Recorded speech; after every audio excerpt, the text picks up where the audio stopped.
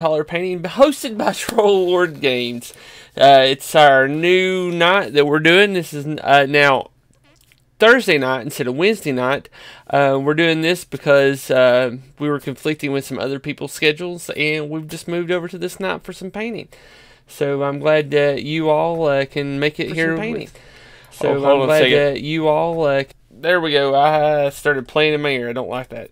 Anyway, so tonight we're going to continue working on our red dragon that we are going to be giving away for actually, we're not giving this away. We're auctioning this one off. We're going to be taking and auctioning this model off once it's painted, and that money is going to go to Wounded Warriors, and we're also going to Troll Lords is going to throw in a few other things to go with it, such as I believe 2 books, the Player's Handbook and the Monsters and Treasures for Castles and Crusades. I'm trying to talk them in a little bit more, but you know how that goes. Can't always have what we want, mainly because stock is low on certain things. I was trying to get a Castle Cooper's Guide out of it for somebody, but they said that stock was too low for that. Oh well. So, and I've actually got a new paint I've been playing around with, and I'm trying to make a test palette for it here real quick. That's going to be dry, so we can it's a metallic that everybody's been raving about, and I finally was able to get one of it. So, hold on one second here. Looks like I got a message somewhere. It's probably just saying that I've went live. Yep, there we are. And no, it's not GM's Tricks for the Trade. Let's see if I can change that.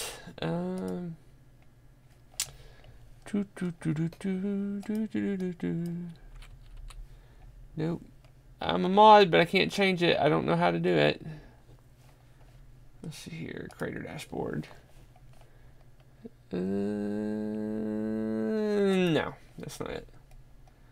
Oh well. Alright, so as soon as this guy right here dries, we're going to be playing around with this new paint and giving it a lick. So let's see here. There is Dale. What's up, Dale? How are you doing today? Oh, I'm fine, Daniel. Dale, you can join in to the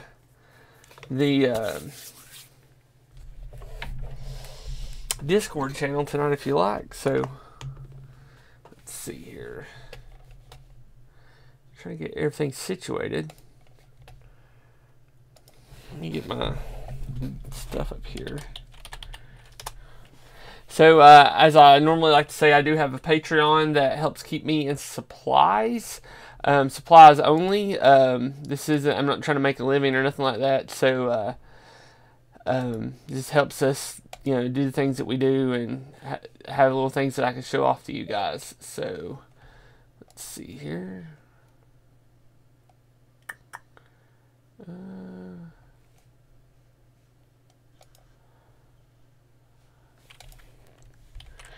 Here you go. Here is the Patreon. If y'all would like, I have 3 levels for that. I have the $4 level, which actually gives you access just to our Discord channel, so you can chat with us at any given time. I have a $5 level that actually gets you access to the Discord channel and any recipes that I create beforehand, so you get access to them before the show starts, so you can go home and get copies of get the ingredients that you need to make this stuff. And then the other thing is the $30 level, which means you get an hour of my time a month uninterrupted, so I can help you with your painting, or I will paint one of your miniatures if you ship it to me, and I'll ship it right back as soon as I'm done painting it. So let's look over a couple things I'm working with right now. So some of the things I'm working on like my Friday night show. I've been working on these guys here. Let me do a zoom in here. This camera, get here before we start working on our other stuff here. So this is some Age of Sigmar stuff that I'm currently working on. Then I've also got these over here, which I've just started up. So hopefully they'll look pretty good when I'm done with them. So, so here's our dragon. So tonight what we're working on is we're going to be doing his underbody here. We are going to be doing all of his talons, his horns, his mouth, and possibly his wings. I've yet to decide what color I want to do his spine in. So if anybody can give me some input on what color you think the spine should be, that would help out. I've never really been good at picking the color of spines for things. So let's see here if I can fix this camera a little bit. There we go. Of course, you see my nasty wet palette here. So let's see here. So the first color we're going to get out today is going to be Fire Lizard. This is a Army Painter color. It is kind of like it looks to be an orange with like maybe a hint of green. Paint it black. Oh my gosh. Black or a dark army green. Oh, there you are, buddy. So let's see here. What do you think about this color here for the chest plate, the chest? You see it? Yeah, that's actually very close to what I sort of imagined in my mind. All right, let's see what we got here. It's not like white, very feathery sort of actual real gold color, and it's not a metallic hue either. Yeah. But it's not like pumpkin orange, which would be like, you know, I'm sorry, but that would just be garish, man. All right, let's see here. So here what we're going to be doing is we're going to go up each one of these plates, fill it in, then we'll come out with a wash for it.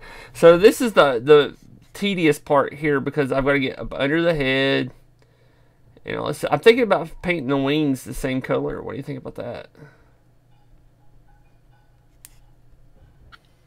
Well, I'd have to see what the paint looks like first, I think. You know, we'll probably have to do multiple colors of it, multiple coats at least. And of course, all this. It looks really yellow squirting it out just there. Yeah, and it's going to get toned down a lot too because I'm going to wash it with a red wash. Right. So it'll get toned down a little bit. Yeah, remember, I'm a complete noob with this stuff, so you'll have to remember us newbies. Well, this is what this painting show is for. Is to get people started painting and to teach them how to paint and, you know, to keep them from getting frustrated at the beginnings of it and stuff like that. Because everybody has to start somewhere. So, my buddy Jason's online. He's that Del Calver Hall or whatever. Let's see here. So, we've got to come in here and we're going to do the side scales here so we can, like, you know, like when you're a kid and you're like coloring the lines. So, do you ever use the technique where you apply the paint the way you are now, but then use like a bit of tissue or something to wipe the excess off the top so that the paint's only left in the crevices? So what you're thinking about? Okay, so that's kind of like washing. That's what a wash is. So what you would do with a wash is you would paint it, and then a wash is a pigment with a binder that's very thin, and it goes into the crevices and darkens the crevices like that, and it leaves the tops open. Now, at one point back in the day, when people still used oil paints, there was a thing called an oil wash. And the oil wash, what that did was you would paint your model, right? And then you would take your, you would take oil paints, mix it with a little bit of mineral spirits, and then you would paint that all over the model and let that dry, then wipe off the excess with a tissue paper. Okay, maybe that's what I'm thinking of. I don't know where that came from. I'm sure I've seen it done someplace or by someone. It's a really old technique, and so it's because before acrylics are really like what good. That's probably the best way to put it. Let's see here. I see the red dragon. I want to paint it black. No colors anymore. Oh, come on, Jason. But no, the thing that's coming back into style is painting models with oil paint. Okay. And that was actually the thing back in the day, was because there wasn't a lot of good acrylics to use when, you know, people first started painting models. When I say that, I'm talking about like in the 60s. This wasn't like the D&D models. This was like, I'm building a Napoleonic army and stuff like that. So people use those oil paints for that. So, well, they were probably painting lead too at that point. oh yeah, yeah. I still have some lead minis somewhere. So. No, and I get that, and I guess that's probably why I was asking. Oh yeah. Because it seems to me like the newer technique is this concept of a wash, and I think the medium, like the paints that you're using, have changed to the point where, while it looks intimidating, I'm encouraged to see that with the whole idea of applying many layers as various types of washes and stuff, that you can really get some nice effects. And the best thing about it is the washes go on fairly light for the most part. Yeah. So if you bung it up really badly, it seems to me it would be slightly less difficult to recover it with like a slight palette change, let's say, yeah, or applying a thicker wash to like hide a mistake. Yeah. And that's the thing. And like, I bung up stuff. I like that word, by the way. I mess up stuff all the time. So, but yeah, you covering it up and going back and doing things like that is fairly simple. And with washes, though, I mean, washes can be tricky, especially if they're cheap washes, because they have a tendency to cause what's called tide marks. And so in person, the method that I really teach is called the Army Painter method. And what that does is, so if you notice, you'll probably notice as you watch me paint, is a lot of the colors I use are really bright, and like bright variations of what they should look like. And that's what Army Painter is. So, you know, that's their whole color thing. It's like, have really bright colors, and once you just block in all the colors like you're coloring a picture, you just slap a wash on it, let it dry, you're ready to rock and roll. And that's, I mean, because their whole premise is to be able to paint a model as fast as you can. But I kind of blend that technique with a few other techniques like layering and stuff like that. And so, but yeah, it's just gotta know. You get used to it after a while. You learn the way you're. I can't use words today; they're hard. I noticed you're having trouble. Yeah, I don't know what it is. I can't paint and talk tonight. I don't know what it is tonight. Hold on, let me get a drink of water. I had too much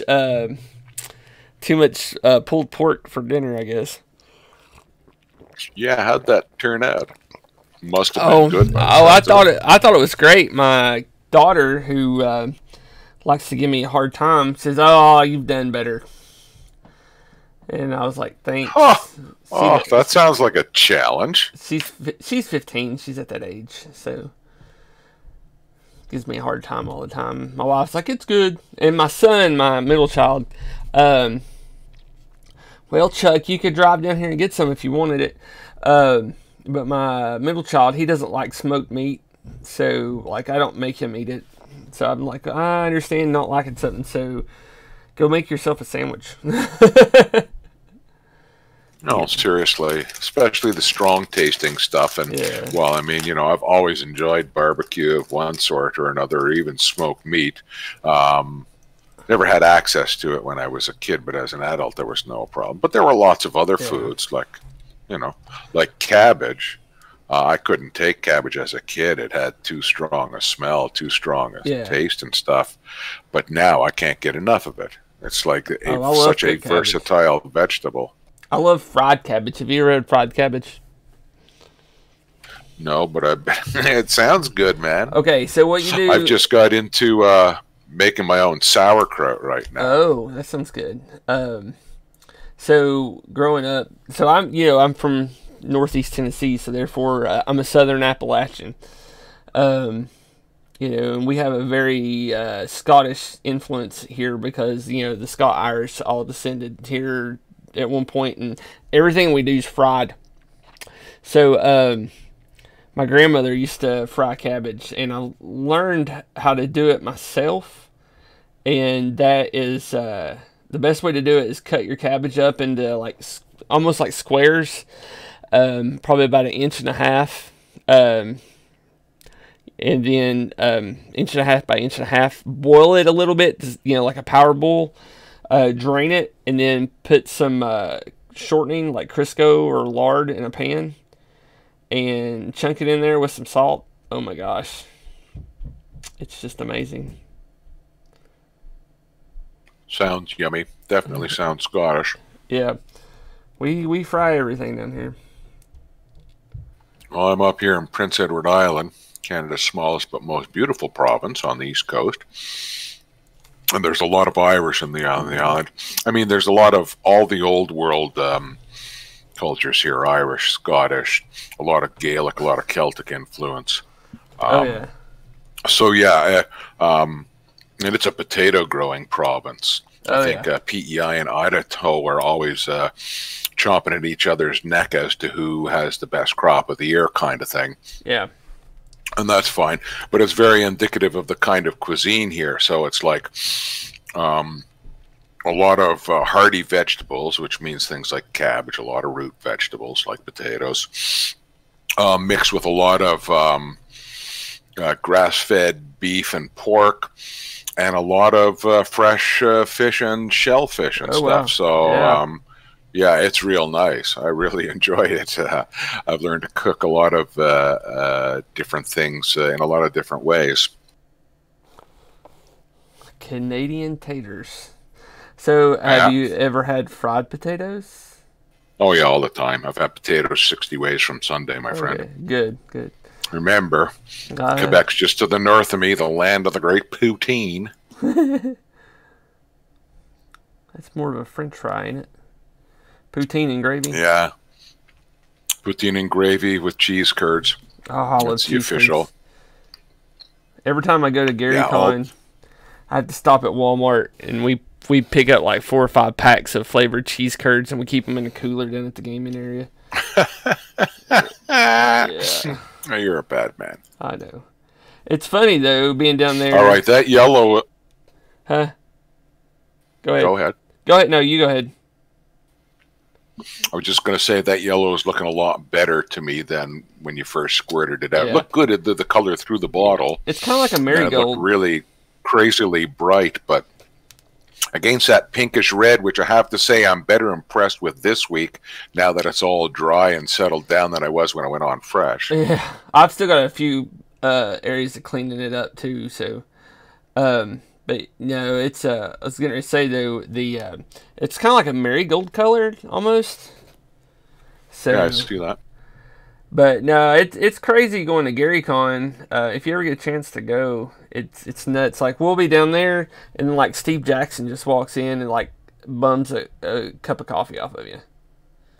Because one of my guys, his wife works for Starbucks, so he gets a Starbucks card. Like I mean, it's like she's one like corporate Starbucks, so he gets a credit card for Starbucks, and like he can go and get whatever he wants from Starbucks at any given time. Snazzy. And so, like, he always came back with breakfast from Starbucks every morning, and Steve Jackson's like, can I get a cup of coffee? I'm like, can you give me a copy of every GURPS manual? So. Blackmail. Yeah. Oh. Nah, it's cool. Get to meet people like Margaret Weiss and the Hickmans and stuff like that. They come down there and play with people in a game area. It's pretty cool. Okay. So to Calver Hall, who's your buddy, I'm sorry, his name has slipped me again. His name's Jason. He's going on. Is there any other way of cooking cabbage is wrong? Yeah. And I would have to agree. I can't argue with that. Yeah. There are a lot of things come close, but yeah, no, I'm going to try fried cabbage. Yeah. Good. Making the sauerkraut is like dead simple. Oh yeah, my grandmother used to make that in chow chow. I don't know if you all have chow chow there. Yep, got a recipe for that too. Okay, good. We're gonna work a little bit on the base tonight as well, so we're gonna get it set up for priming. But yeah, So me and Jason, we've technically known each other since we were really little because our dads were friends. But we became friends in high school when he was 15 and I was 16. So, tell you anything, I'm 42 now. So, we've been friends that long. He was, me and him have been gaming together since 2nd edition Dungeons and Dragons. So, he just lives down the road from me. Old schoolers. I love that. Oh, yeah.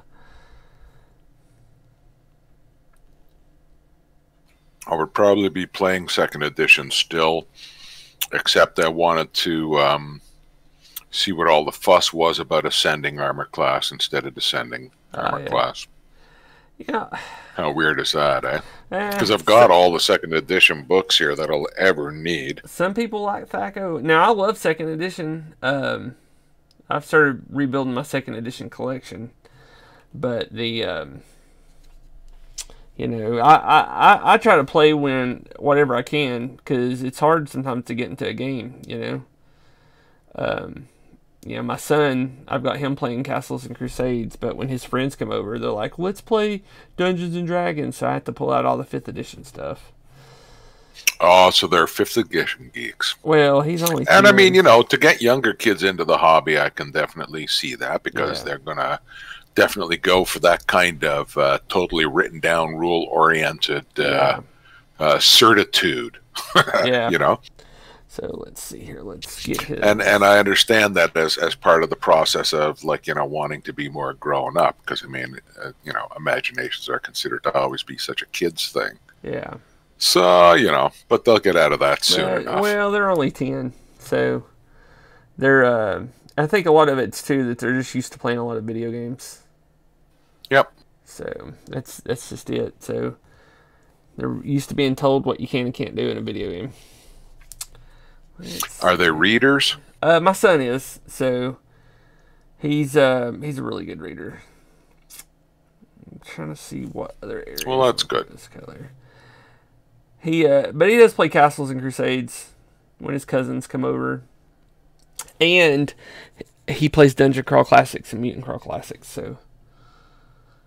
Oh, nice. Yeah, I've got a buddy that plays a lot of old school games, and we started playing with him on Sundays whenever he has a thing after church at the comic shop, and he usually runs those, so... Alright, come on now. That's cool. This is the first coat, so it's going on fairly thin and blotchy. They need to be punished. Well, if their Uncle Chuck would come over and run them a game...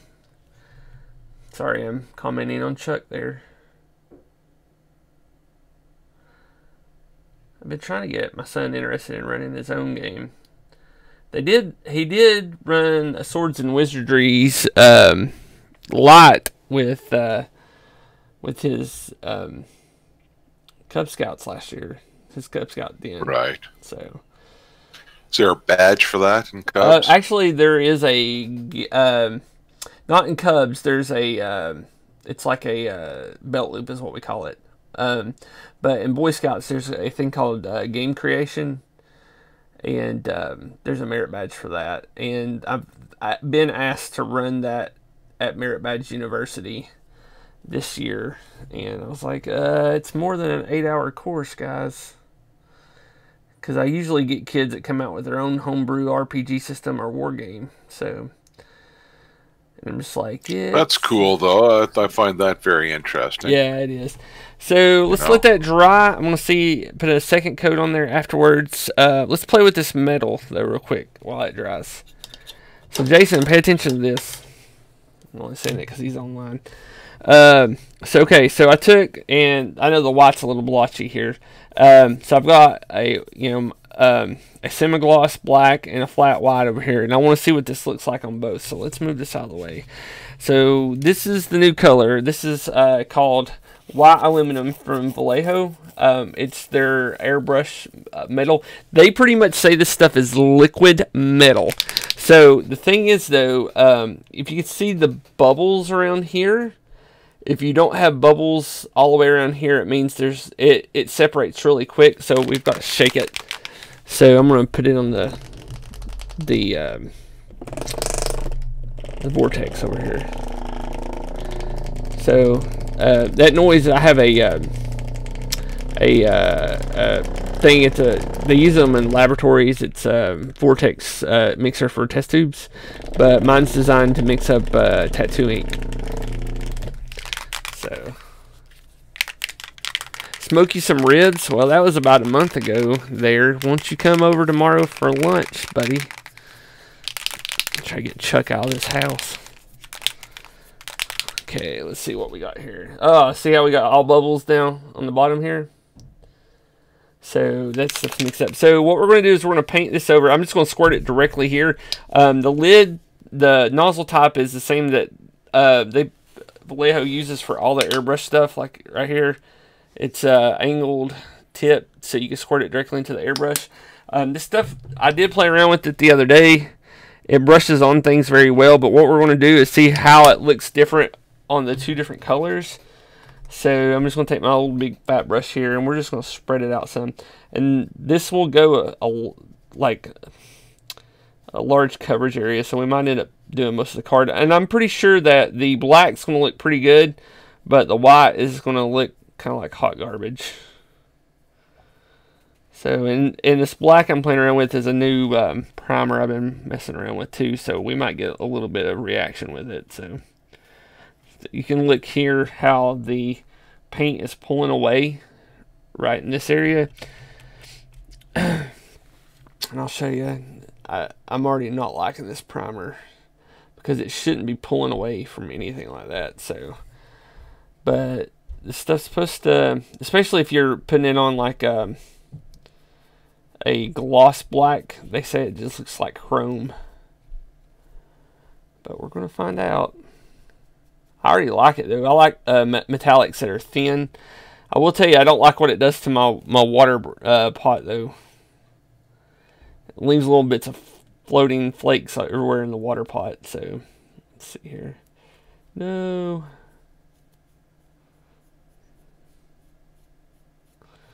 Yeah. Let's see here. To put some more on there. So just drop. Let's see here. I have greasy beans, greasy bean, green beans here, Chuck, like the really good ones, home canned ones. So we're gonna let this dry up some. Now this is technically supposed to be airbrushed, but I just don't feel like loading it in the airbrush.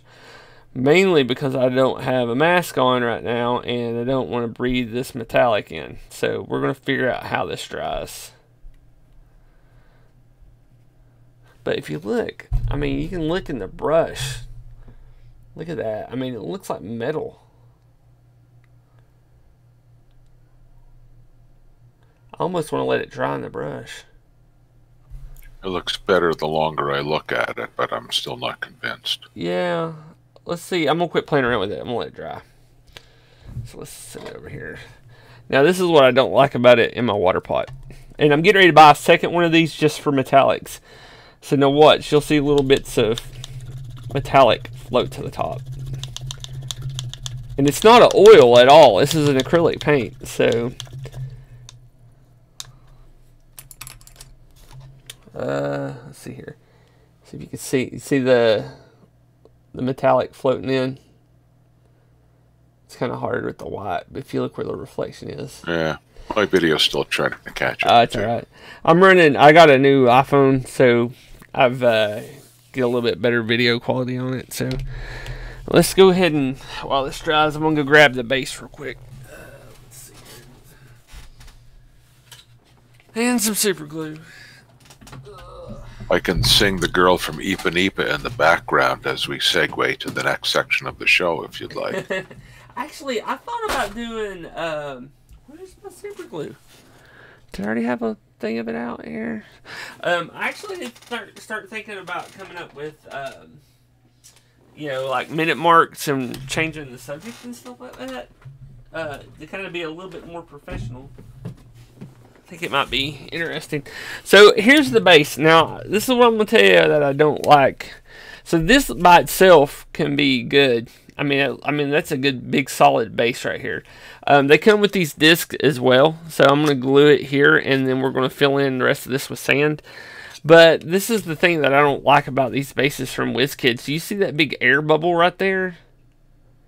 It's technically not an air bubble. It's just them trying to save plastic. Yeah. Yeah, it's just annoying as crap. I can't do anything about it.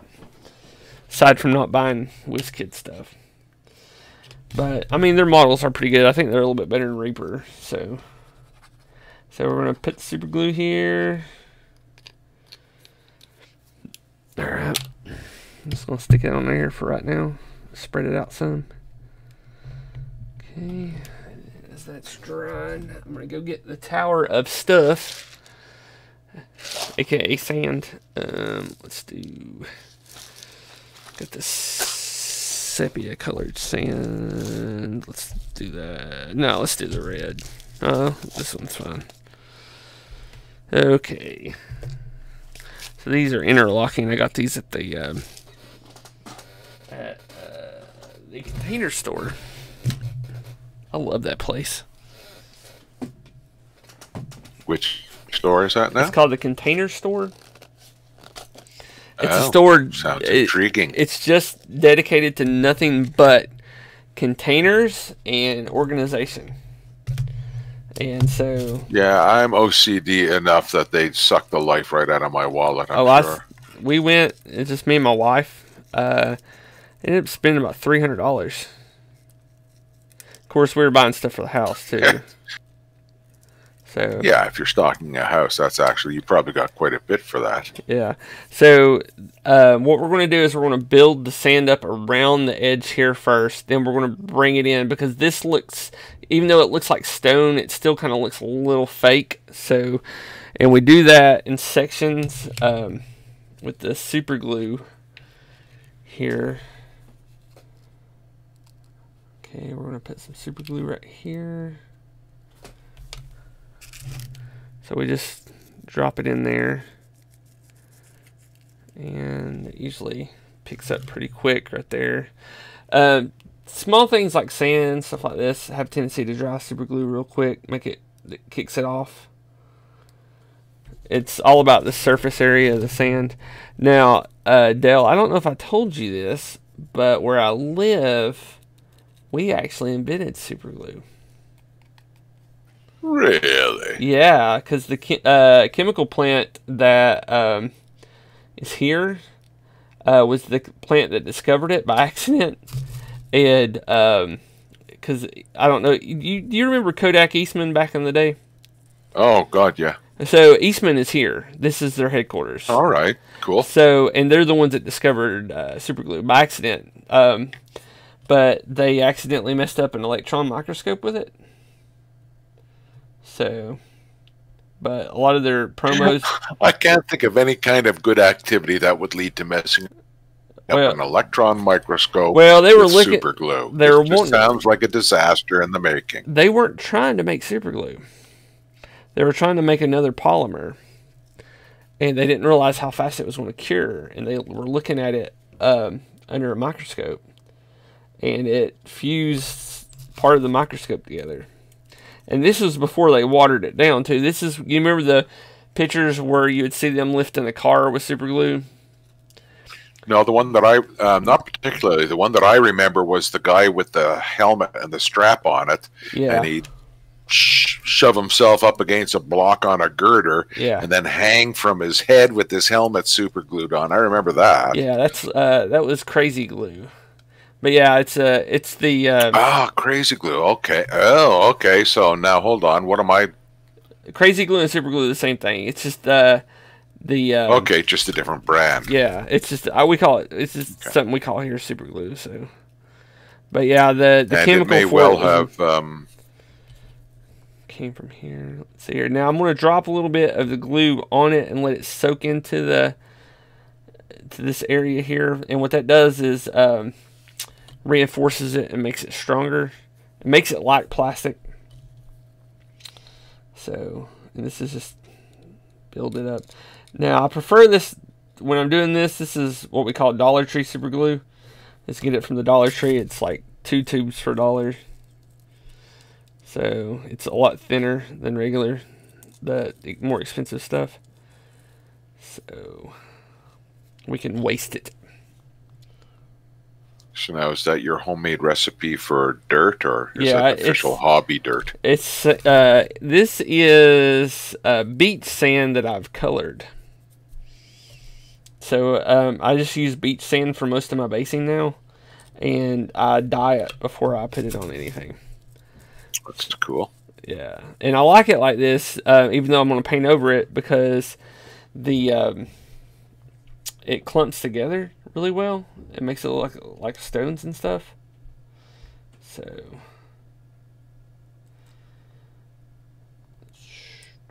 okay, last bit of this, and then we'll build it up some on the actual base part here.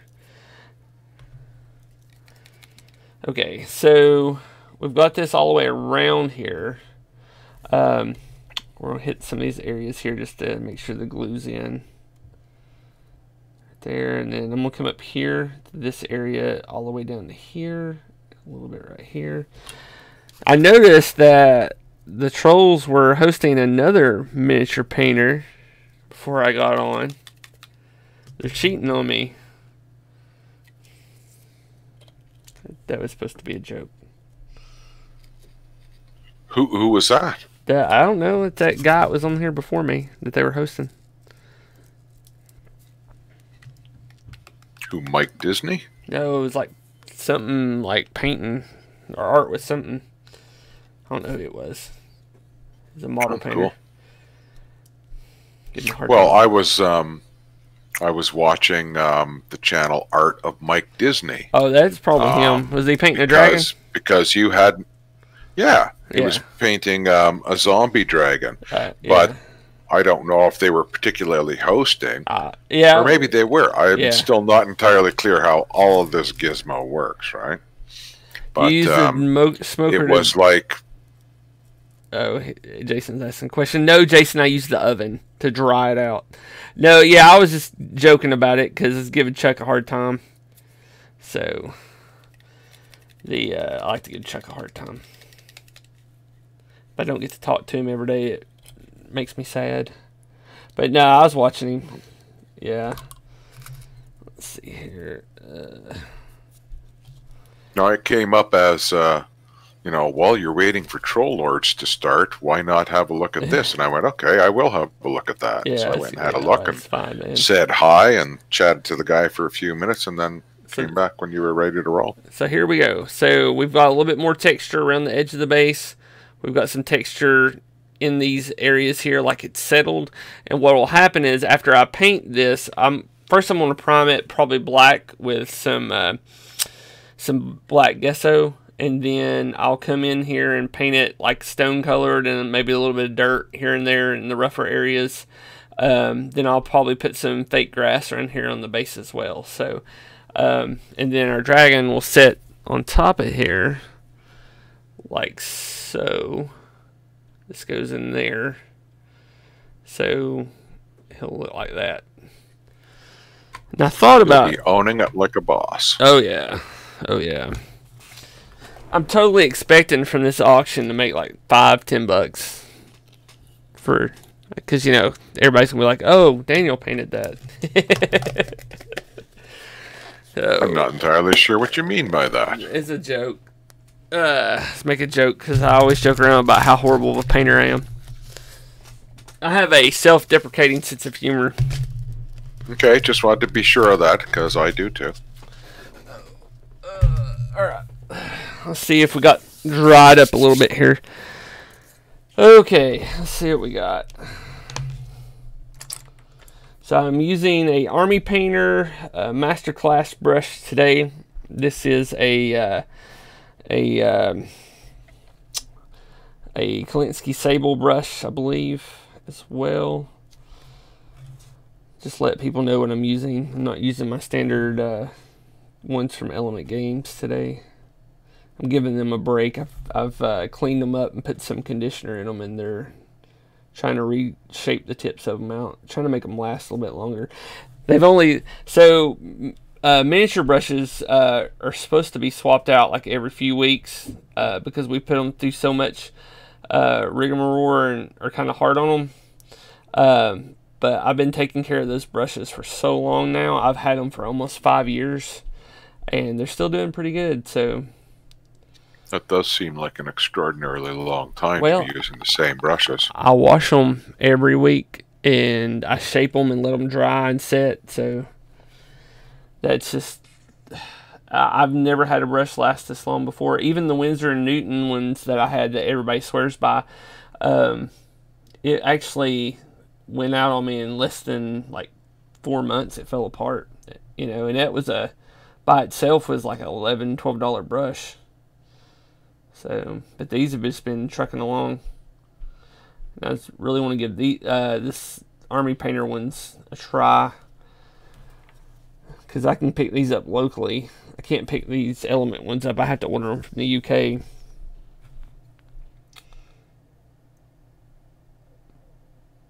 See, that's the bad part about being into miniatures and stuff. It's like everything starts in the UK. Let's see here. Oh, hush. Jason's being silly. Jason's at home doing work when he should be just painting models.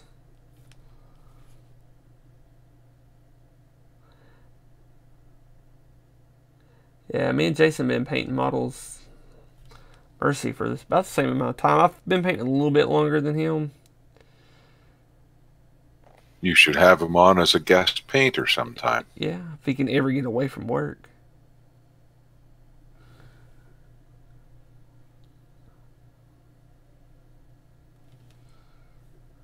Because I'm just going to ask you for the next model that you paint to be another dragon, right? I know you are. I'm that see-through. Oh, dear. At least it's not a dragonborn. Gosh. I hate that race in D&D. That and tieflings. Oh my god. Tieflings and all the rest of that. Yeah, no, I don't buy it either. That's like, I tell people, this is what I tell them. I said, you can when we play 5th edition, I said, you can play any race in the player's handbook. No other races. Now, I said, now, when it comes to tieflings, because tiefling is a race in the player's handbook, this is what I tell them. I said, I want a story. I want to know why a tiefling is out adventuring with humans and dwarves and stuff like that when they're supposed to be messengers for the demon that spawned them. I said, I want to know. That's the story I want to know. And I said, if you write a good story, then I'll let you roll to see if I'll let you play it.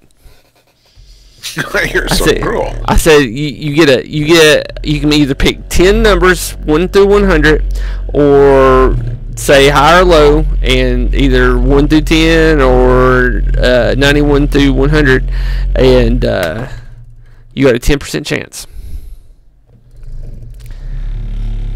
I'd be happy just to get a story out of my players as to why they should play any sort of extraordinary race or class. Because in the best of times, it's like beating up a block of wood with a crowbar to get any kind of backstory out of them.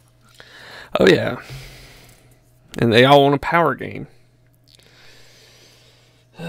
Okay. Yeah, but I'm thankful. Thankfully, I've been at this DM gig for long enough now that I've got many subtle and mischievous ways of getting around that with troublesome players. So I don't worry about that stuff anymore. But I do insist that, if you are going to power game, then it's got to be well backed by role play and story. Otherwise, what's the point? You want to be heroic, you want the heroic, then show me that you're a heroic player as well. Thank you. Oh, yeah. We have one of mine and Jason's buddies. He's one of those hack and slash guys. He's like, he just wants the XP train. Just give him a room full of stuff to kill, and that's all he wants. Like, no. Yeah, I'm too much into story for that. I mean, I could run it, and it's not like, You know, I've got most of the modules that I've got, printed modules from the AD&D era, are things like the Tomb of Tharzadun and Sojkant's lair and all the rest of that stuff, like all tournament modules. It's crazy, and they're hard as heck. But I ran them as regular adventures for my guys at one time. Oh yeah. Well, you know, I love a good long RPG. Like, if a campaign lasts for like 6 months, I'm happy. You know. That's what I want, is meeting once a week with the guys and just playing. I remember, everybody's got to live up to my expectations that we had in high school. Because, like, me and Jason, literally, and I'm going to tell them what we used to do. We had a gaming group in high school that every morning before school we would play for an hour. So we got to school early. As soon as the breakfast line opened up, we grabbed our school breakfast, and we would sit down and play until class started. And, I mean, it's just like, it lasted for almost a year and a half like that.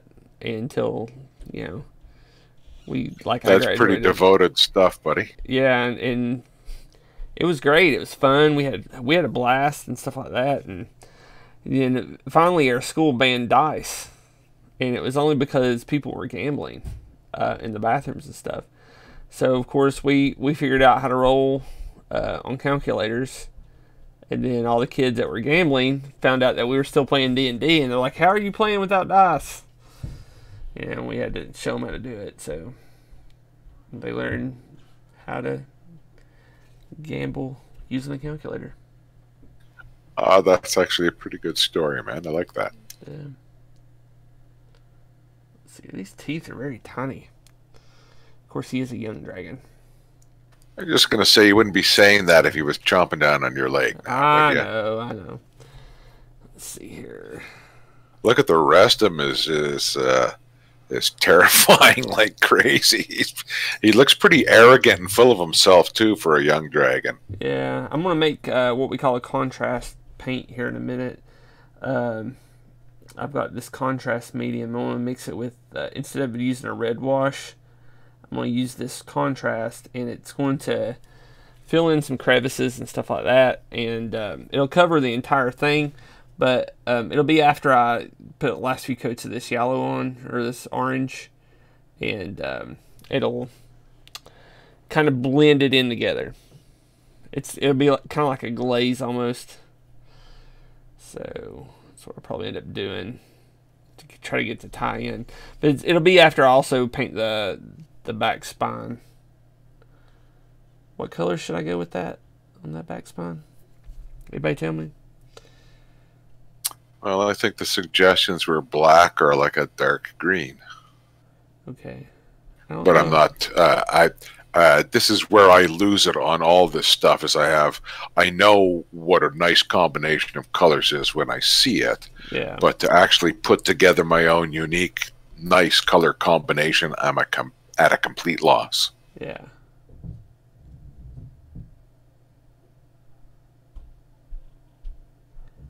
I can't wait till. So I would say you'd definitely would be the final arbiter of any of that choice. Well, that's the thing though. I don't really know what to paint it. Because I had to paint his side gills the same. Oh, see, look, I made a mistake. I got a little bit of that skeleton right there. Skeleton bone. But no, I've got to paint his side gills the same color as his back, so I've got to figure that out. Well, I probably could dig up some reference images of red dragons, Look some up and tell me what it looks like. I mean, I'm thinking a purple might look good. Like a reddish purple. Oh, that's another good choice right there.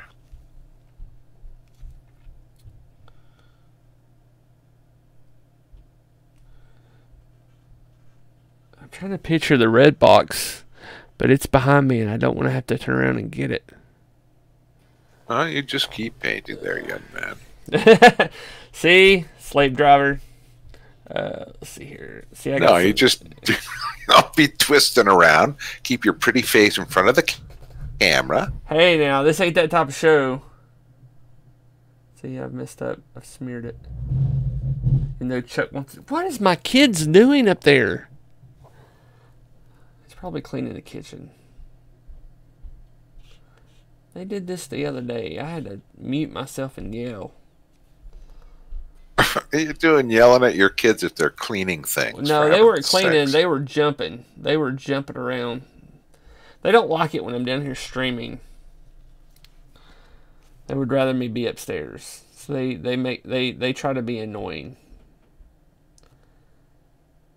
Okay, I have one picture here where it shows a lot of black highlights, but the overall paint scheme is like the dragon looks like he's partially is very reminiscent of lava. How's that? Lava, okay. Jason says they need to be dark red. Hey, oh yeah, I've got a Vallejo black red. Heck yeah, we're gonna try that one out. See, look, that's what happens. You figure it out. To be honest with you, most of the images of red dragons are just lots of different shades of red. Basically dark red to show skeletal fingers and wings, to that light sort of almost pinkish red you've got on that fella there, to show like skin and stuff like that, and then every shade in between. Yeah. Some golden highlights if the dragon's blowing fire. Yeah. And there you go. Although I also see one here now where it's red, and you would sort of, you're at first look, it would be, oh, that's a red and black dragon, but the black is actually deep shades of blue and purple, and that's kind of a nice effect. Yeah.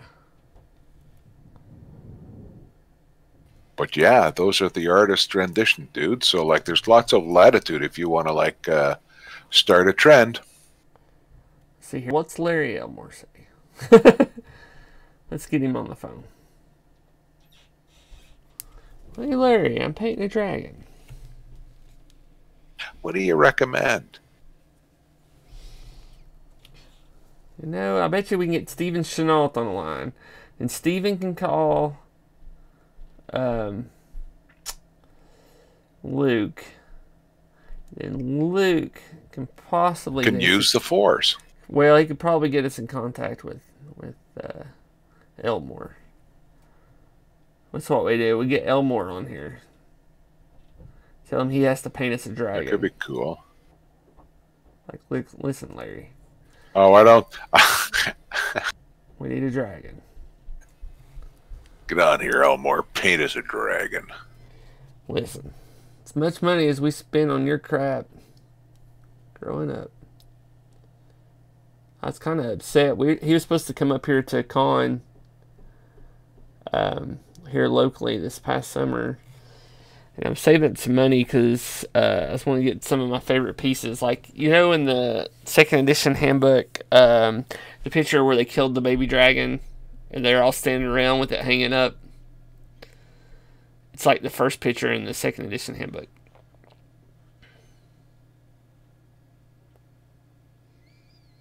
I can't remember. Anyway, I wanted a print of that one, and I didn't get one at Gary Con, and because he didn't have it on him, and I was hoping he'd have it, but he wasn't there. I was a little upset. Yeah, a bunch of it was so weird because a lot of the guys that only hang out at the cons up north were actually coming down, and we were so excited. Stuff, so didn't happen. Oh well, it's life. Here's another thing before we get off the topic of what colors are on red dragons. There also seems to be a slight argument for a paler yellow and almost ivory color for belly that would then correspond with horns as well, and also a slight argument for black horns and nails on a red dragon. But definitely not enough to be an actual trope. How's that? All right. Well, I guess since I'm doing everything in ivory, I'll probably need to go and do it in ivory as horns. But I'm probably going to do black for the spine and gills. Or the black. Well, I would suggest if you're doing that, black for the horns would be good as well. Yeah. We'll see. We can always paint over it. Part of me just wants to chuck this thing into at least Totally Awesome and let it sit and start all over. That's me. I never like it until I'm done.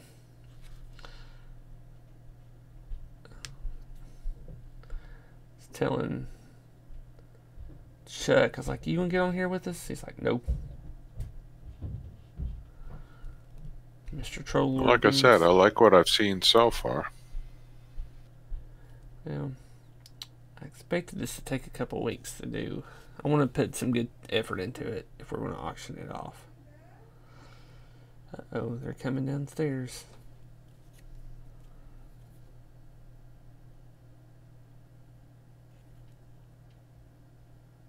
Tomorrow's Friday. I haven't. Still doing my Friday show for right now.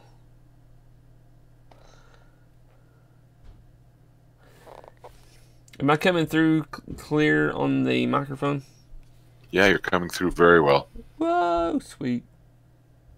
All right. Now, of course, I can't listen to you here in Discord and on Twitch as well. It's all right. Because it's all like weirdly synced. I can switch between them, but not do both at the same time, or I will very quickly lose my mind. It's fine. I accidentally was playing and hearing myself a minute ago, and I was mad. It's like, I don't want to hear myself.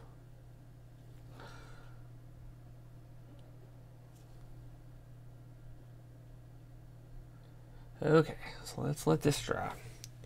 Let's check these down here. They should already be dry. Alright, I'm going to have to come back and fix some of the red. Fine. Alright, let's put him on his wings. He's upside down. Alright, where's my orange at? There it is, fire lizard.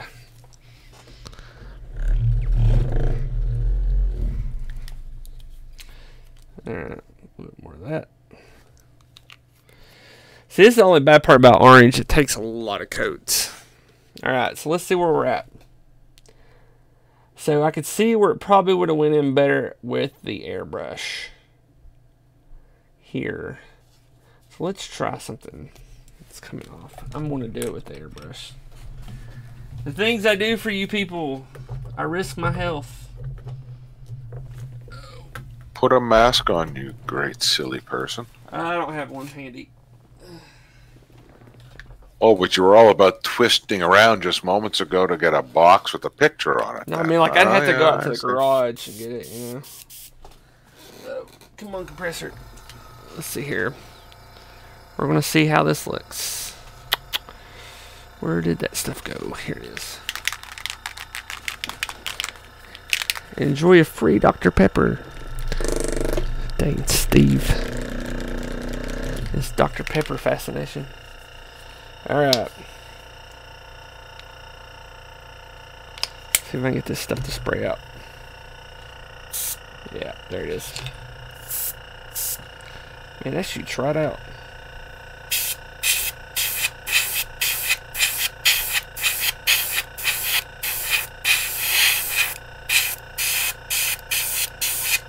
Come on.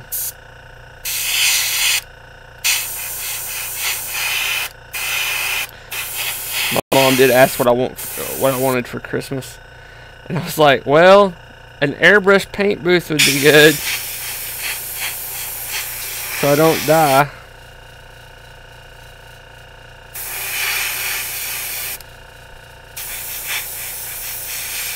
And she said, like, nope. I was like, thanks, Mom. Of course, I didn't ask my wife that. She does get mad because my office is connected to our bedroom, so she'll come down here and there'll be a cloud of like white smoke. And she's like, what are you down here burning? I'm like, I'm not burning nothing. This is all paint. I'm huffing raw paint, darling, but at least I'm doing it at home. Yeah. So now let's clean the airbrush out. We're gonna let that dry for a second. Alright. At least I did get this thing. It collects my paint and stuff. I love this thing. Oh hush, air compressor. Oh yeah, Jason, we know you got signed stuff from Elmore. So do I. It's hanging up in the game room. It's giving him a hard time now.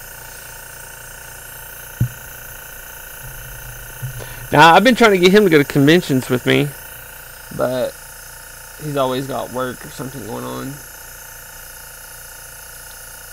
Seems like I think he's seeing someone else other than you, Daniel. That's what it's coming down to. I think he cares more about his family than me. That's what it comes down to. Oh, the nerve, eh? What kind of a friend is that? I know. His 2 kids and his wife. What I need to do is get him on, he only pulled 45 hours this week. I need to get him on there and race him on some Super Mario Kart on the Switch. He just got him a Switch this week. I've been playing, I like video games sometimes. I find video games and I fall in love. There's a game I used to play on the Nintendo called Dragon Warrior 2. And in Japan it was called Dragon Quest. And it's still going. It's still a thing. It's so like they actually came out with a thing called Dragon Quest Builder, which is kind of like Minecraft. And I'm like, this is perfect. I love it. So I bought it. It was on sale. I've been playing that. Come on now. I have to clean this thing out anyway. Is it clogging up the... No, it's not clogging up. It's just going to get in there and dry up. So I'm going to put a little bit of airbrush thinner in there and just so it don't dry out. So, no, I usually just check this thing. I take it apart about every other week and throw it in a big old vat of LA's Totally Awesome for about 20 minutes and then throw it into the ultrasonic and it pulls every bit of paint off of it. So, okay. Yeah, it's probably the best thing ever.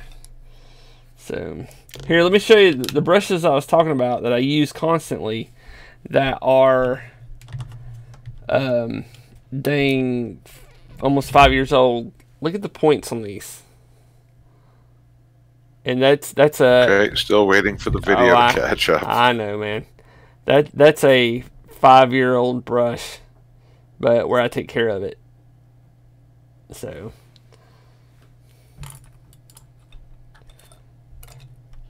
the sacred brushes. Yeah, that's a Element Games. They come in a 3-pack Kolinsky Sable brushes. Let's see here. I love them. Not sponsored either. Be awesome. Have you approached anyone like that for sponsorship? No, I don't have big enough of a viewership. I don't know how many people watch it here, but like I know I talked to Drew and asked him how many people have been watching the Norse Foundry one. And he said I had about 29 people last week watching that I couldn't tell. So, but no, I am sponsored on paint through Army Painter for classes that I teach. But as far as the show, I'm not sponsored or anything. Trolls have talked about talking to Reaper about getting me sponsored by them for paint and models and stuff. So, but I was like, well, that's cool, thanks.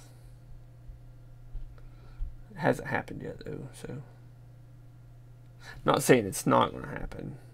No, but at this level, I mean, I think it's wise to not get too excited about stuff until it actually happens, because they're under all kinds of constraints as well, right? Know. I know. I completely know. But no, this is and I really only want it's all very interesting to me, and I'll certainly spread it around.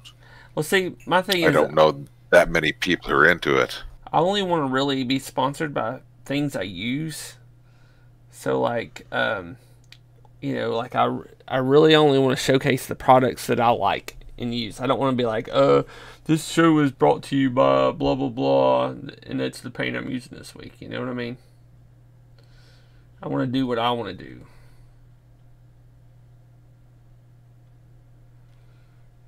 Well, I think anyone who's looking to sponsor someone in an internet-based activity by now, if they don't understand that credibility and rep are the sort of currency of the internet, then they shouldn't be in the business. And that's why I say, if someone wants to send you something, say sure.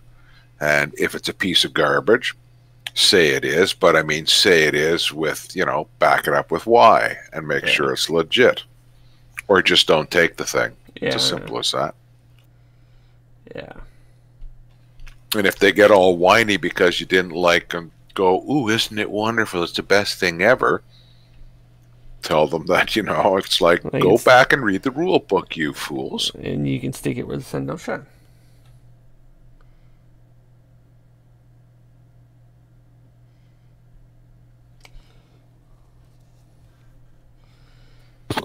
I mean, I already think you've got enough cred with me now, Daniel, that if I wanted to get into this hobby, I'd get you to make me a list or ask you to make me a list. I've got a list of all the beginning supplies, etc., etc. Yeah, I'm not going to do it because I don't have the money. I know. I understand, man. Let's see here while that dries. But you know what I mean. You know, you've got that kind of cred, and that's what it is. So. Well, I've been doing it for so long too, and I've made so many mistakes, so I know what to get, what not to get, stuff like that. So let's see what we got. Well, and I mean, on top of it, you mentioned several times tonight as well that you're teaching classes and courses. Is that done online? Is that something that you can promote here on the channel for people? I do it at conventions. Let's see here. Oh, I see. Okay. So pretty much you're not doing it right now. Yeah, that's the only bad part. So. Well, you're doing this, so you know. The trick is how to get the two audiences linked into one audience so that they follow you in both places. Oh yeah. Well. And I have special knowledge at all. Here's what Jason says. Handles are rubbed with virgin olive oil each night. I have shared a link 5 times in the past hour. Going to write a URL and time on a gas station bathroom for a good time watch. Oh, thanks, Jason. That's pretty funny, actually. Post to Patreon again. Okay, so let's see what we got here. I need to go back and fix some colors. So we've got the Evil Sun Scarlet, which is what we use for the main body of said dragon. So I'm going to go fix some of him up real quick while we've got some more. See, what the heck happened? Oh wait, my video is on another screen. Okay, there we are. So you can see how like the red is still poking through here. And that's what infuriates the crap out of me. Jason, you don't have to donate, man. Let's see here.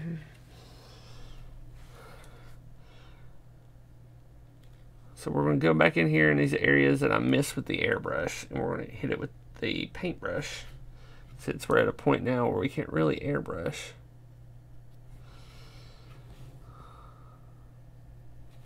I mean, technically we could, but it would look bad.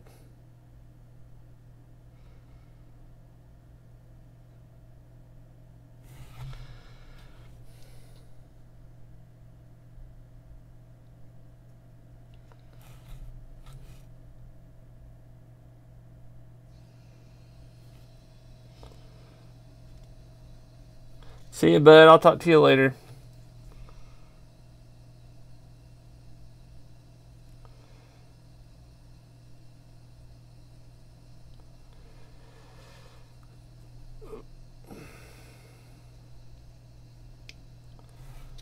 Wow, it's such a different shade when it's going on wet, eh? I know, it dries up. So, but also that's partly the airbrush too.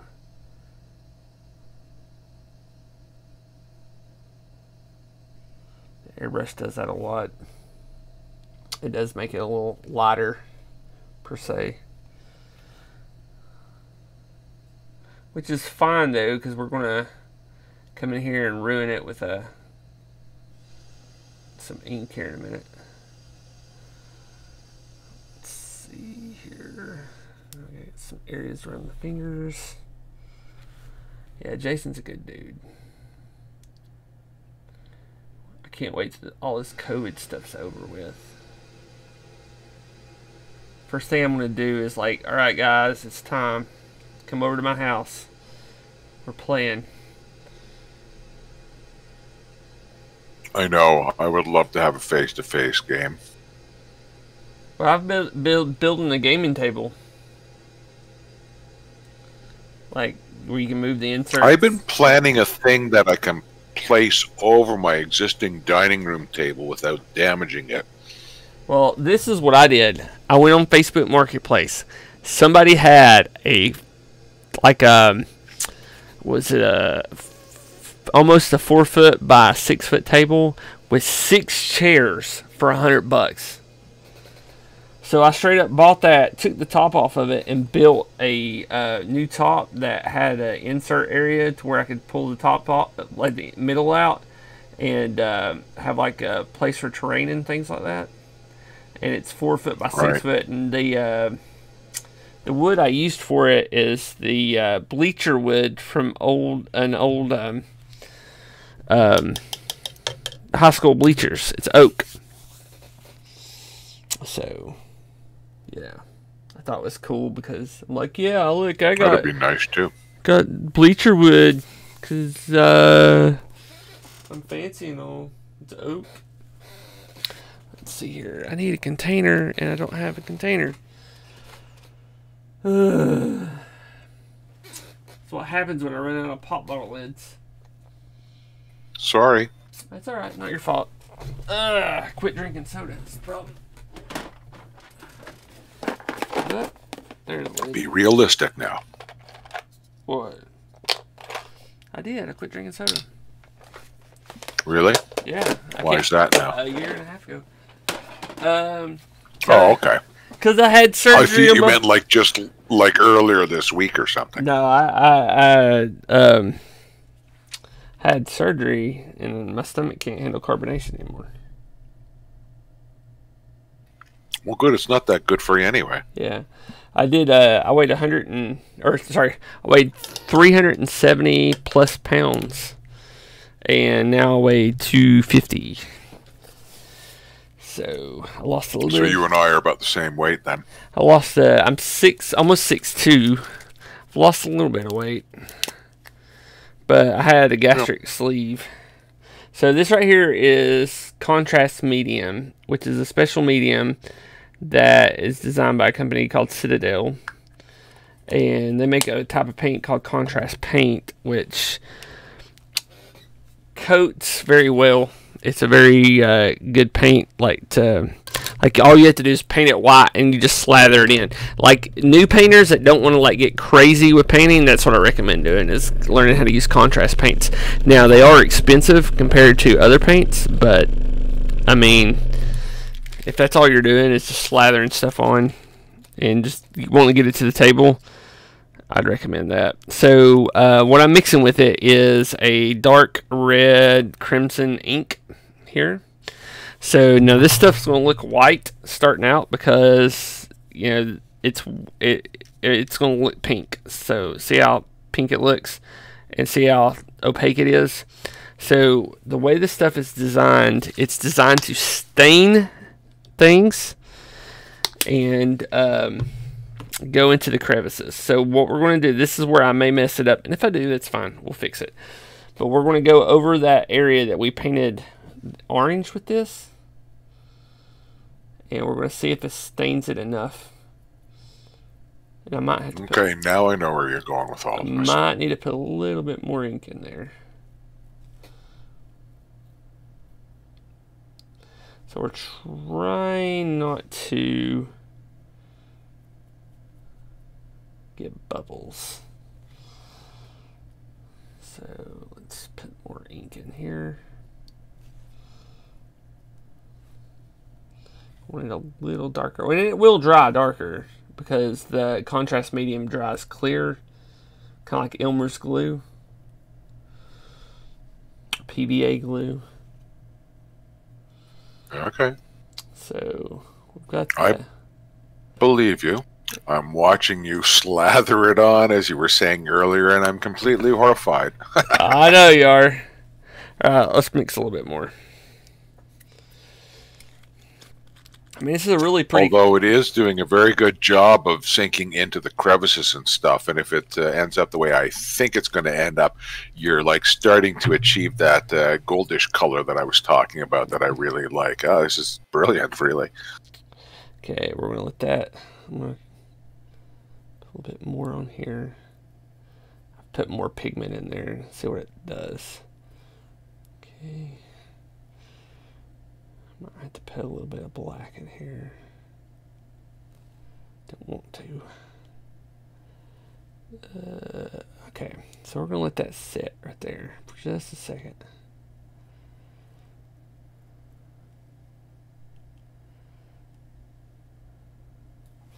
Try not to let it pool in certain areas, and areas we do want it to pool in. So...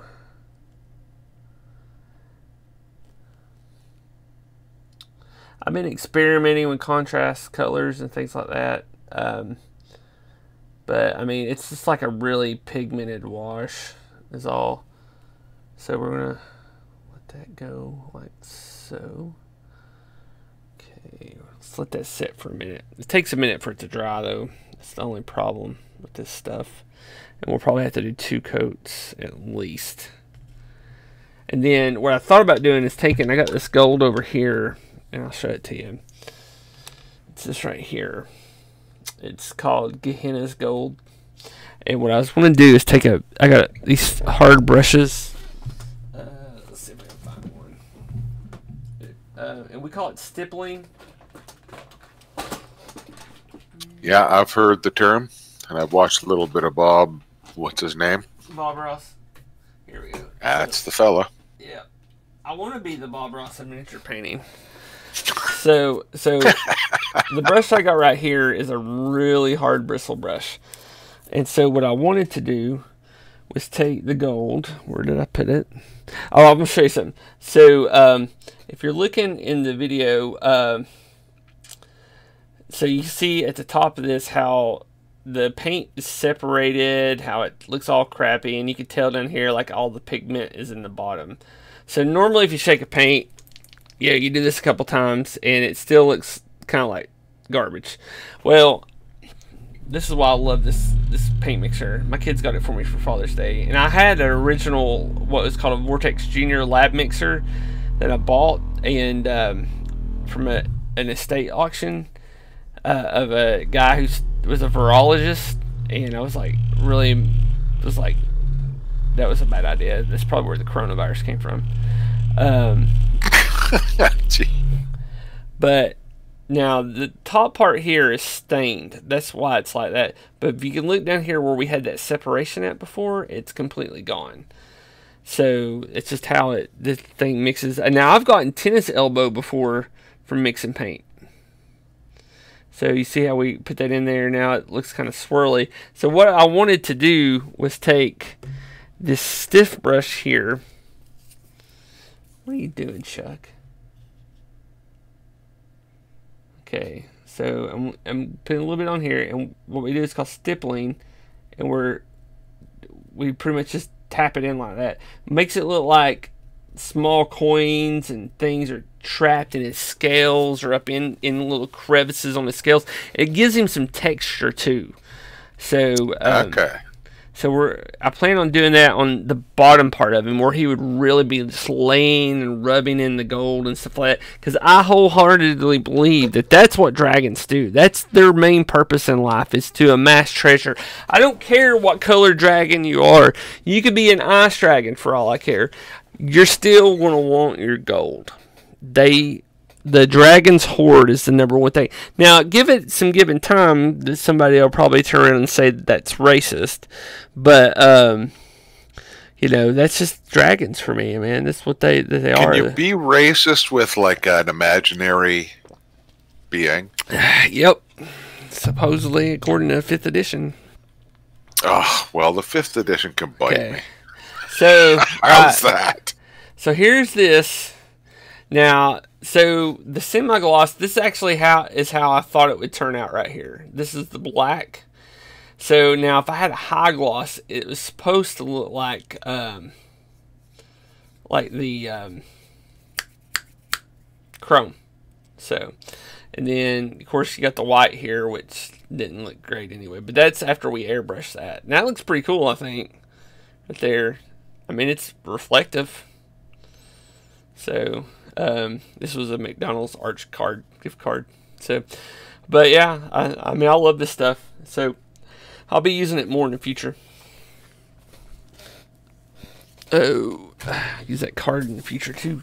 I'll strip all the paint off of it and repaint it. That's how I test stuff, is I do swatches of things. So I'm letting this dry up a little bit here.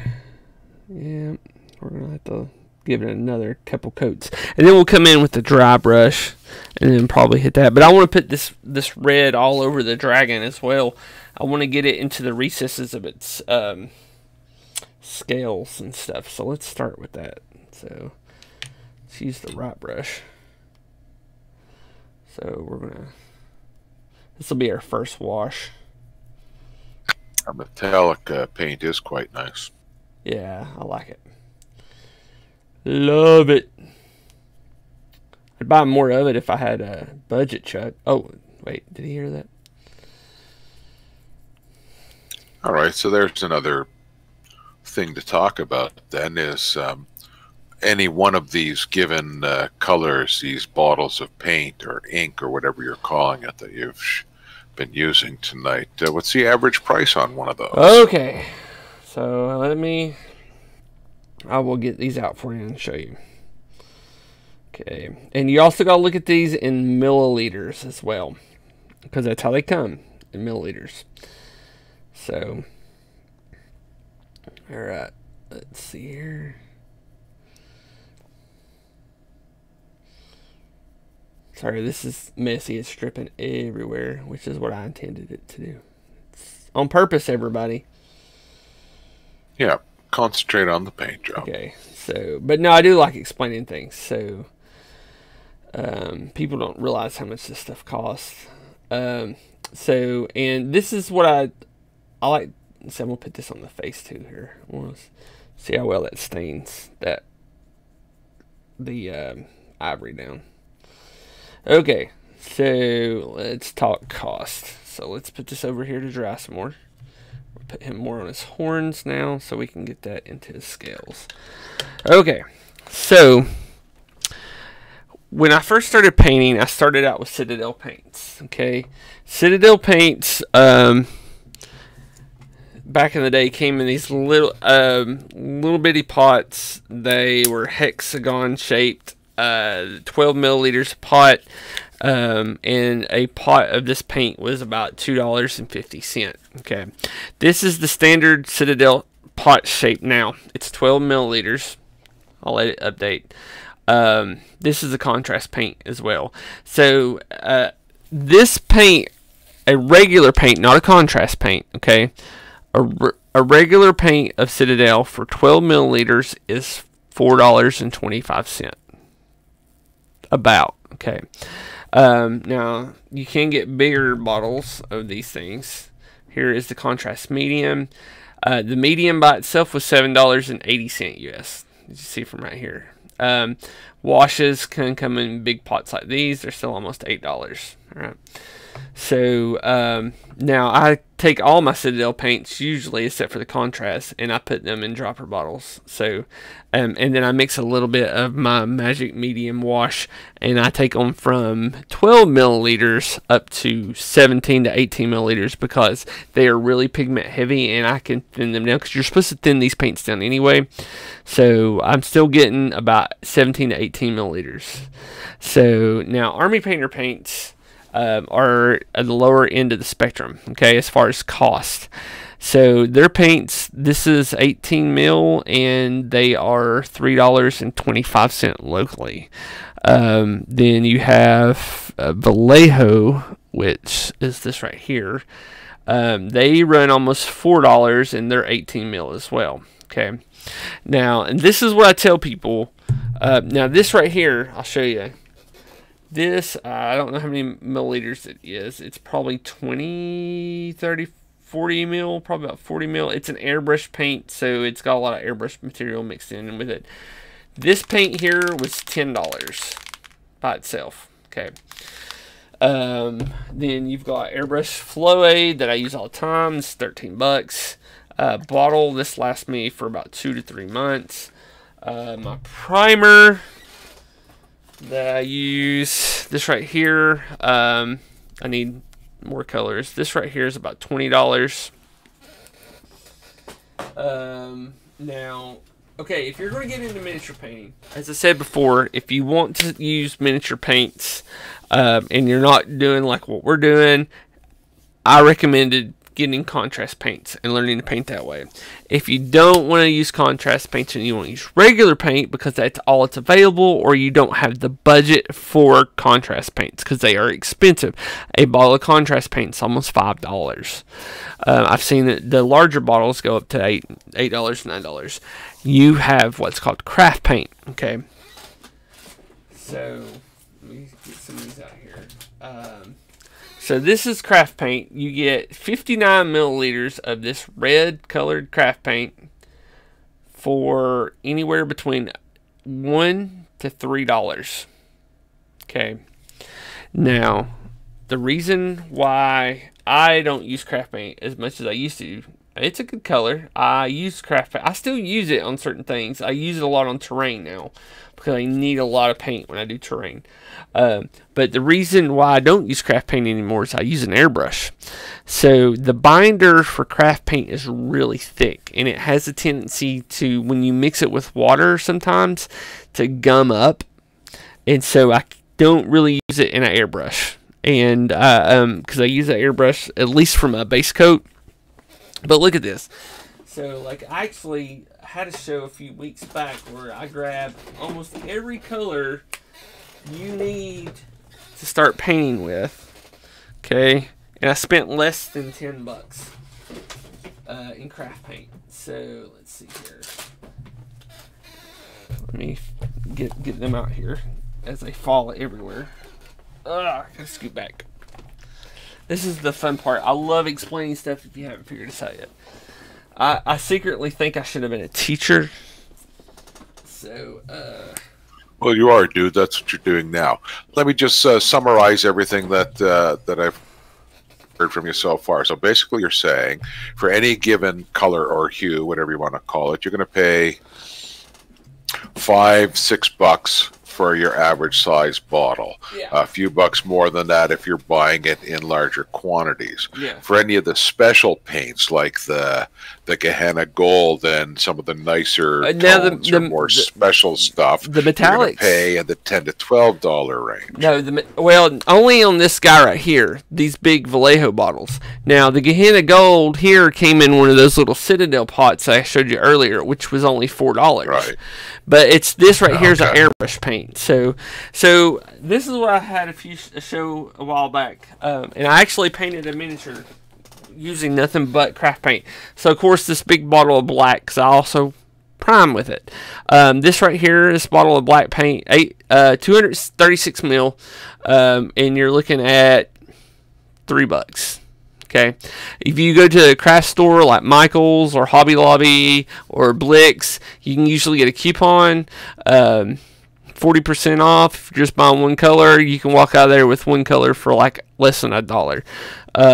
This would have been like $1.50. So you need a black. So you need a white. This white here was 99 cents. It works as any other white.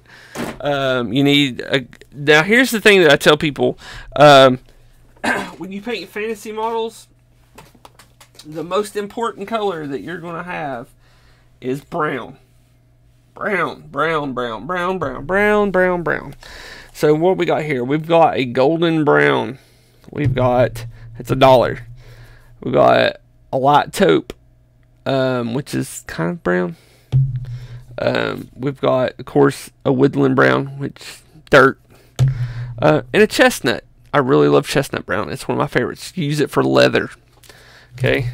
Then we all learn as children to mix and match.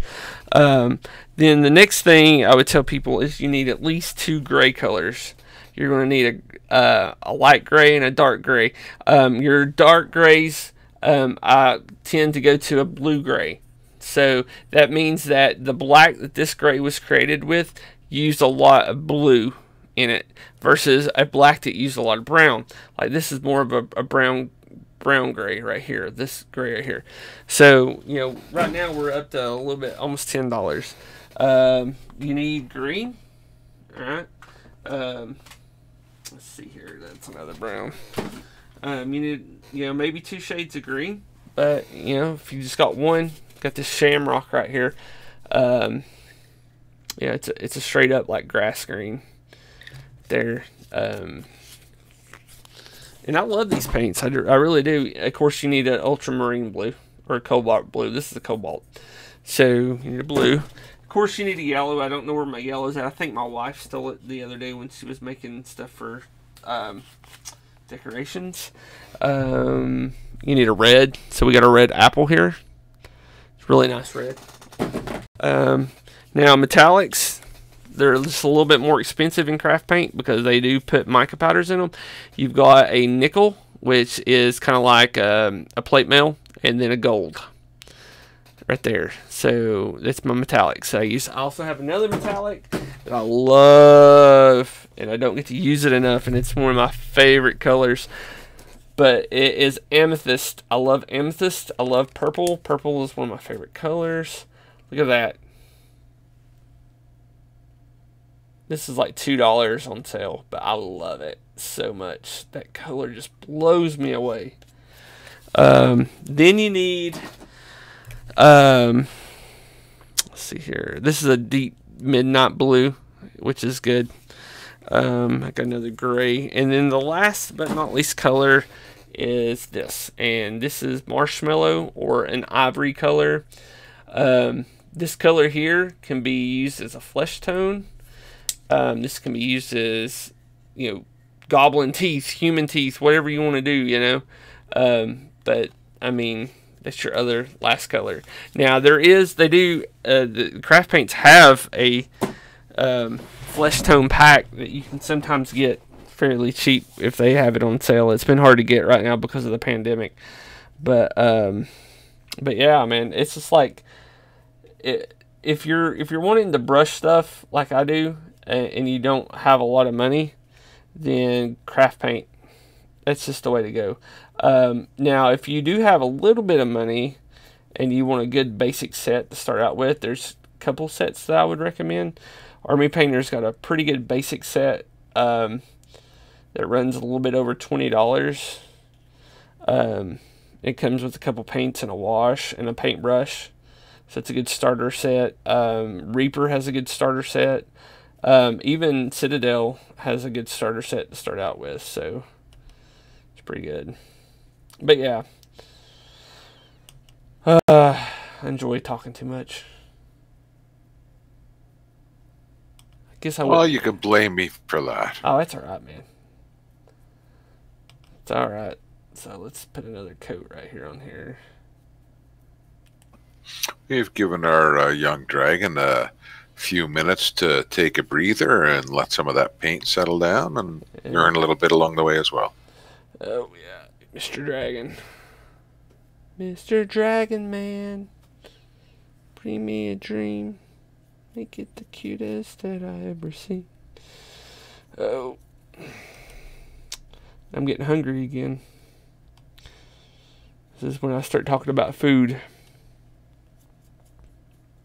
Put this on the wings. Yeah, I'm always hungry. Yeah. Every waking moment I could eat. I might go upstairs and heat me up some barbecue. Yeah, you've got the good eats to nibble on tonight. Oh. So I put cheese in almost everything I eat. It kills my wife. She can't stand it. Why do you put cheese? It's so disgusting. I love cheese. I love it. Love it. See, now that Could doesn't be ketchup. that doesn't look too bad for his bottom. Do you think? What do you think? As far as the gold with that right there, his undercarriage. Oh, it looks pretty good actually. So we're gonna let that dry a little bit, and but no, so like I made some homemade chicken noodle soup yesterday for dinner in the Instapot, like with carrots and celery and egg noodles and all this other stuff. So it's so like I had some cornbread left over from the day before where I made soup, beans, and cornbread. So the I took and of course I put cornbread in the soup anyway, so just to bulk it up a little bit. But I threw a piece of cheese in there and stirred it up today at lunch. And she's like, "You're so disgusting." I'm like, "What? It's cheese. Cheese goes on everything." No, it doesn't. I can't believe I married you. It is.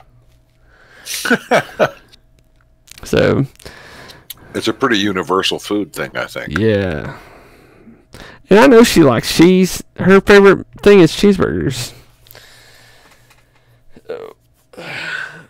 Cracking the neck. I don't know if you can hear that.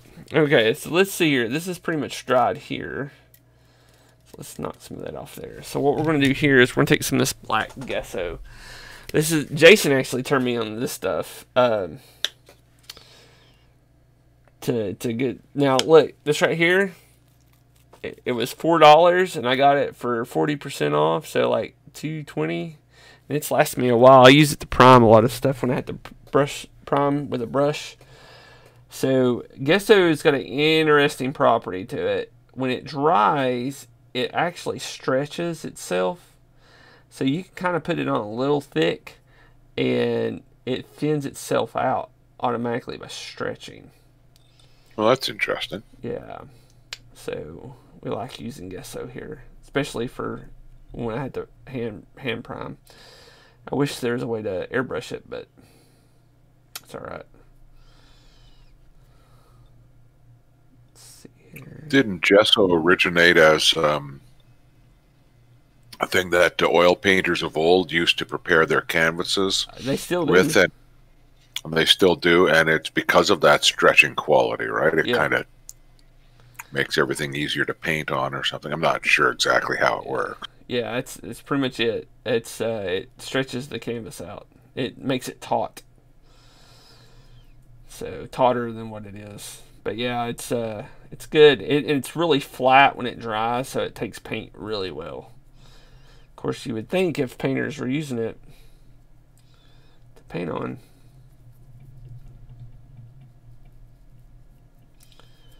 My daughter came down today. She's like, Dad? I'm like, yes, honey. It's lunchtime. I'm like, yeah.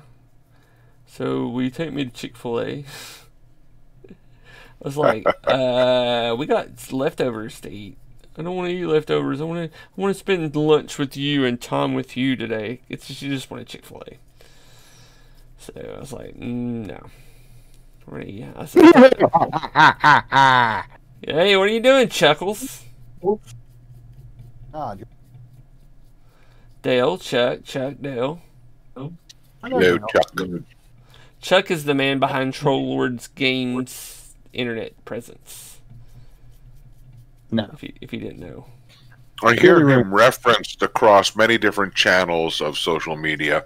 Yeah. But do we really know anything about Chuck? We He's know kind one of like the Stig on Top Gear. Mysterious, always in the eye, and yet we don't really know anything about him. I'm a man of I shadows. think he might actually be the reason why Steven doesn't like assassins, because Chuck is one. No, I am not that reason, Dale. I am all about leaving it all alone because then he wants to go and change monks. I'm not about that. I like monks. I know in second edition, everyone hated when, things like monks and cavaliers and stuff came out. Yeah. But they're all still being used, which means that they have all proven their worth to the player base. And I mean, like Daniel and I were talking about earlier, it couldn't get any worse than a tiefling, could it possibly? Oh, and you know, tieflings aren't even played right. I mean, like, if you look at 5th edition, I mean, if you look at some of the artwork that people do with these things, all they are is like they over-sexualize them.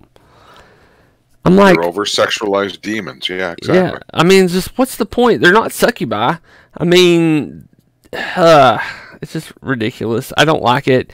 Are you trying to say that succubi are sexier than tieflings? Yep, pretty much. Oh, okay. One of those guys back in the old days. I meant succubus. I meant succubus. Hush. So Chuck's local to me too. So we actually met through our love for dice. So we both are dice collectors, and so that yeah, we met up one day for dinner, and I was like, here, have some game science dice.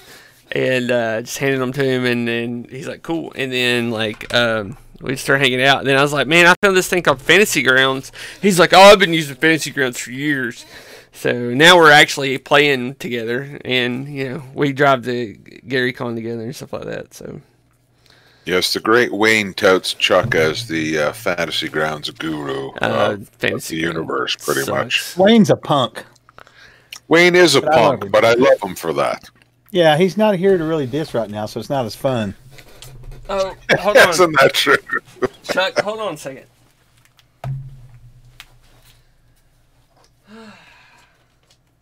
What do you want me to hold on for?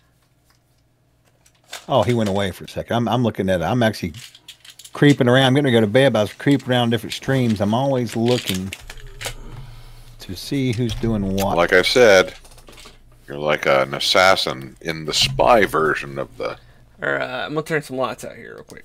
Well, I was after him for years, Dale, to move to the 21st century, and then when I lost my job, they finally listened to me one year in Wisconsin, and here we are. So I'm determined.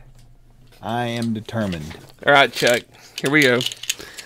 All right. Let me switch to the channel and see. You better. Okay. The first ones are Borealis Light Smoke with Silver. Why are you going to do this, dude? No, watch. Really? Watch. Ready? You're going to see it here. I wouldn't know because I don't have them. Look at that glow. Look at the glow. Right there. Look at that. That's interesting. So you one shot turned them up like that, huh? Yeah, look at that. You like that? Yeah, they don't look like much, though, without that on them. I know, but it's still... And the glow will last for a little bit. But it just reminds me. The next ones are Borealis Purple and White. Here you go. Look at that. Oh, man. Ugly. Oh, man. Look at this. Blasting. Like, boom. Look at that. Like the same color, to be honest with you. I think that's because of the It's because I had to turn off the lights. Next one is one of my favorites, the pink and silver. Look at that. Boom. Let's see it. Oh, yeah. It's just about like those bubblegum ones I got, but except it's silver. I think they've got a different color of sparkle in them. I don't remember. Let's see here. What we got next? Next one is their new one that they think is going to be the next confetti. Is Borealis Icicle. I don't know if you... Yeah, I think that's the one I wanted. Look at that. I don't remember. I'll have to see. Yeah, Okay. flash a light on it. Let's see what it looks like. Yeah, I think that was it. Yeah. Maybe. This is one I was actually excited for, too. Then the green... Dice are out of control nowadays, though. Good lord.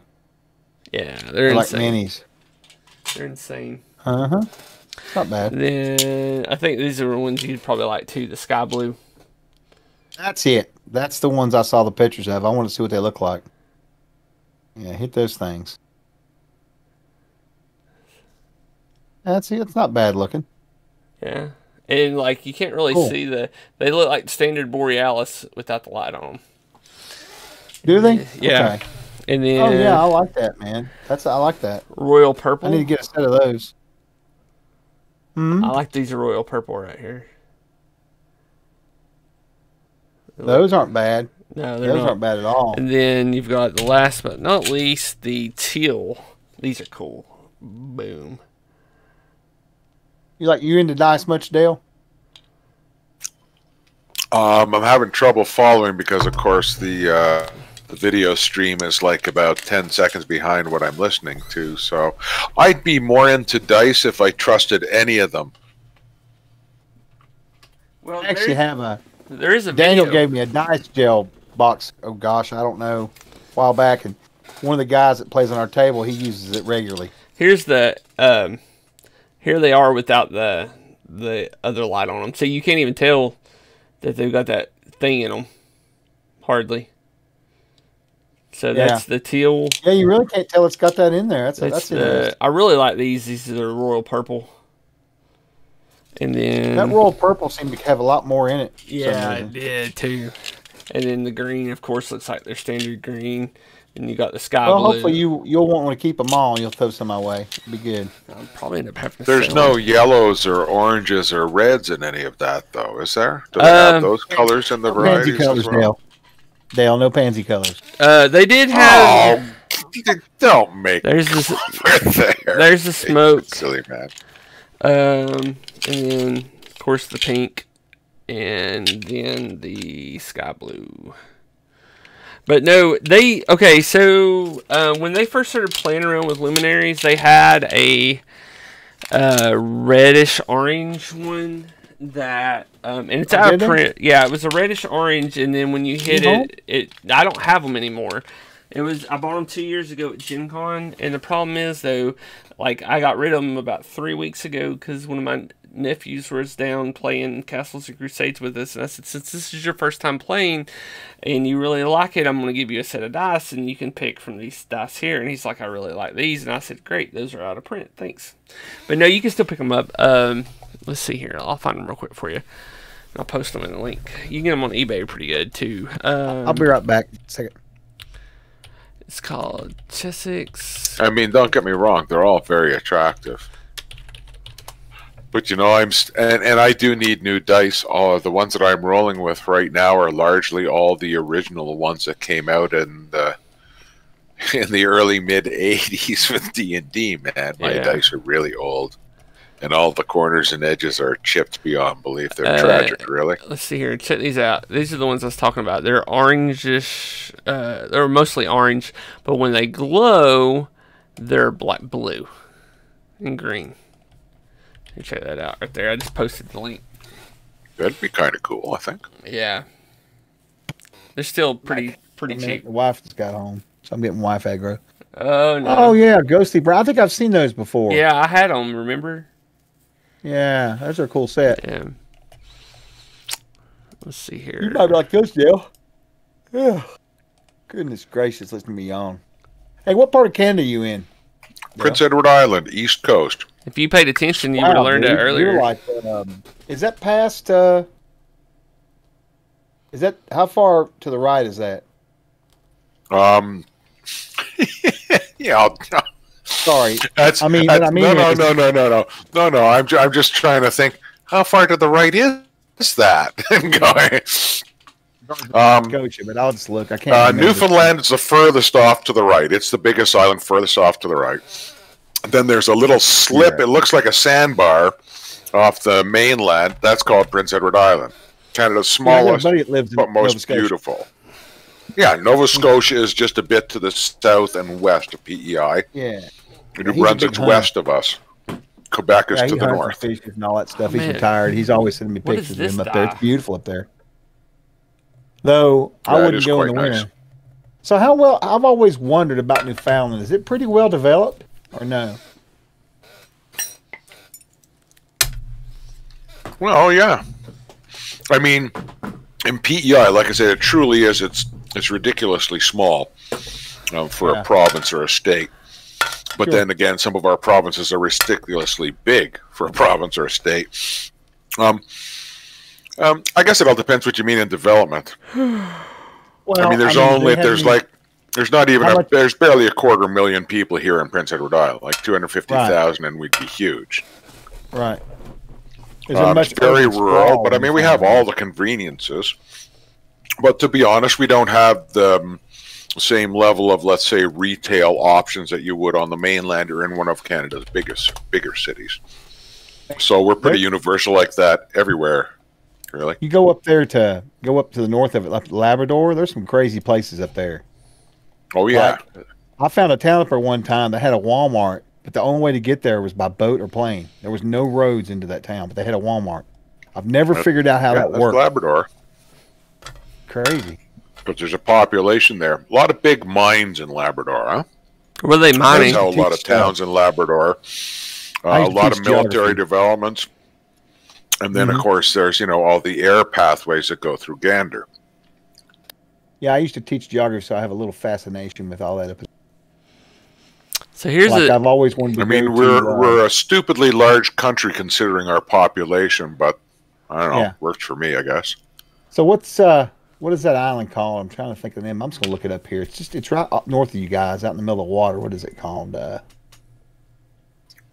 Little tiny Baffin place. Island? No. Called oh wait, I can't pronounce it. It's French. Fatima, maybe. Spell it slowly. It's CAP-AUX-MEULES.